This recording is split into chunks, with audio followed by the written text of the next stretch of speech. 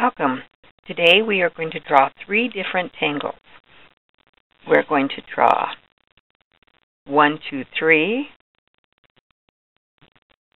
Springkle, and RainDotty. So let's get started. First we're going to start with 123. And this tangle is by me, Melinda Barlow. And we're going to start out with a kind of a seed shape. I would say it's about the size of a sunflower seed.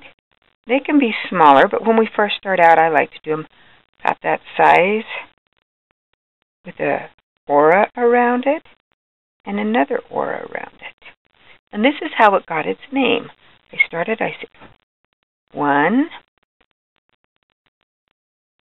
2, 3. And that's basically the shape. 1, then we fill it in, 2, 3. And then they just build on each other.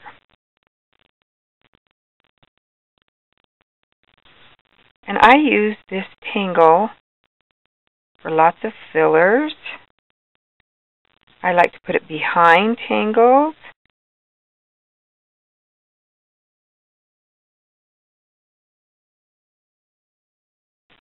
I should say, so it can be done in a circle.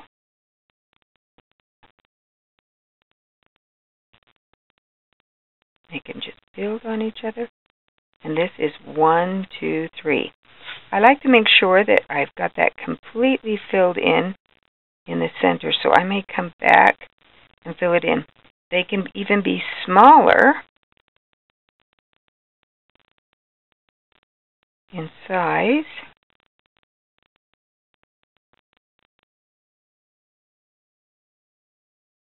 And you notice I did not put a dots in the corners, or a border, or strings. I just started. And now I'm going to just turn this a little, and I'm going to start on this side and do a couple. So here we do our little seed shape. And then our 2 auras around it. So 1, 2, 3.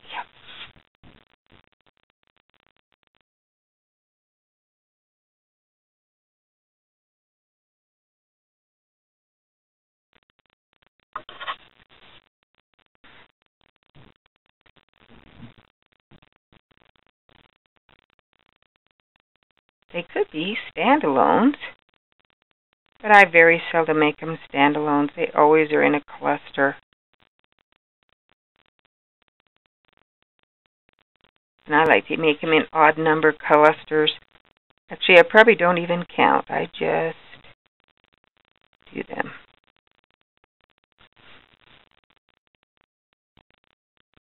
And there we have tangle pattern 1, 2, 3. Now we're going to add the tangle from zentangle.com called Springkle. And it's kind of a fun spring tangle. This one's not been published.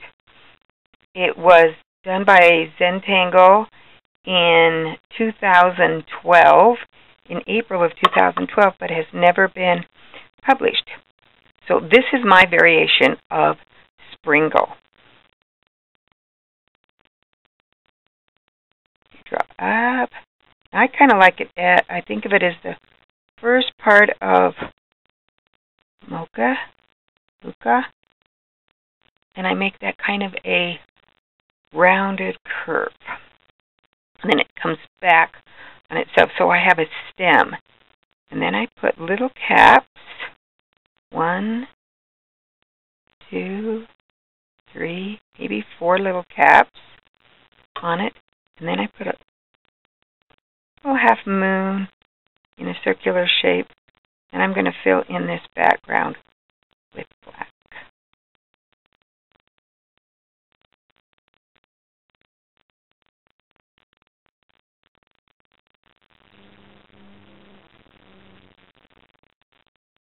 Then I like little dots at the end. That's just how I like to do it. So I'm going to draw another one. We're just going to come out, curve around, then come back down. Now we're going to put the little caps on.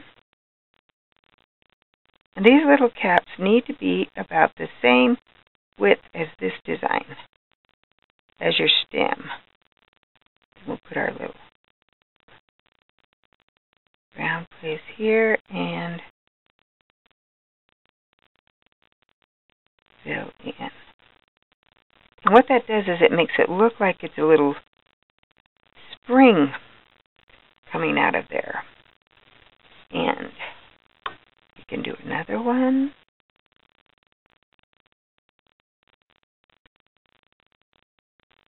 And I notice that I really like to go to the right side because I am right-handed. And so my sprinkles kind of tend to always go that way. But it's good for the brain for you to make your sprinkles go the opposite. So this time I'm going to go this way. That is very good for the brain to go an opposite of what you normally do.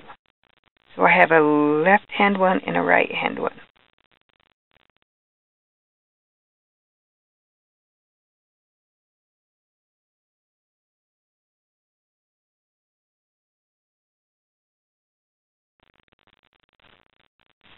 So, and then I can go back and I can put some more 1, 2, 3s climbing up this stem. That's what I like about 1, 2, 3s is they're very versatile.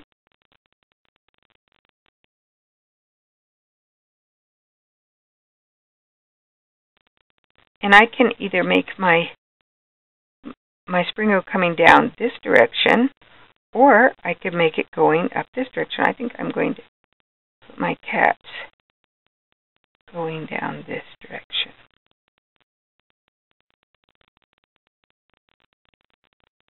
You can kind of determine, even after you've got your little, which way your springer is bent. A few more 1, 2, 3s in here.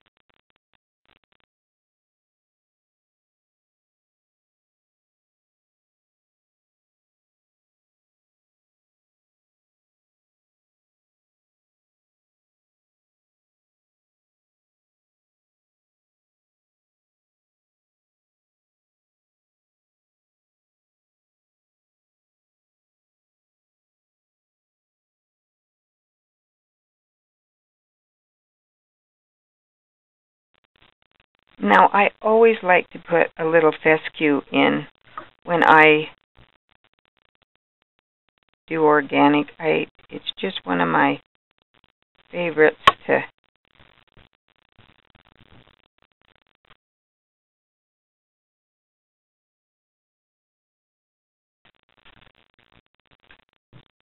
And now we're going to do our final tangle that we're going to teach today, which is RainDotty by Jane Monk. And it starts with little dots making a circle. So I've made a circle of dots, and then I'm going to make a circle of dots going around the outside of that. And that is RainDotty.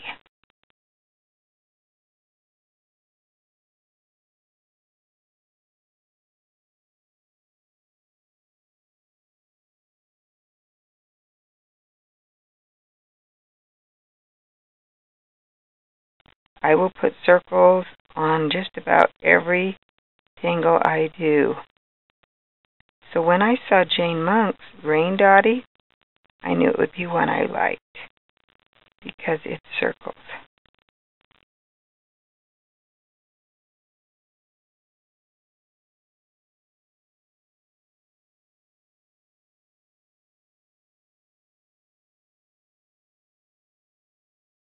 we should shade, because I always feel like that shading really enhances your tangle. So I'm going to take my pencil, and between 1, 2, 3, between 1 and 2, I'm going to put a little graphite.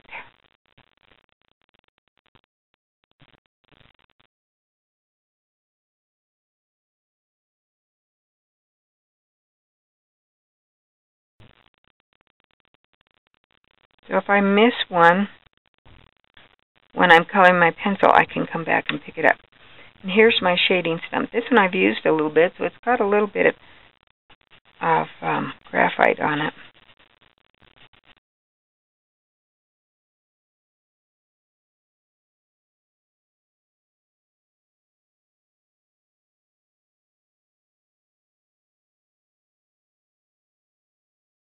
Now I can take my pencil and I can put a little shading on the sides of my Springkle.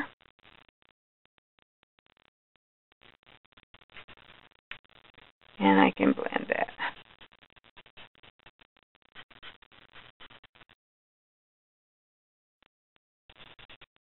And to keep my shading stumps so they last long, I use an emery board, and I can clean that off with just an emery board.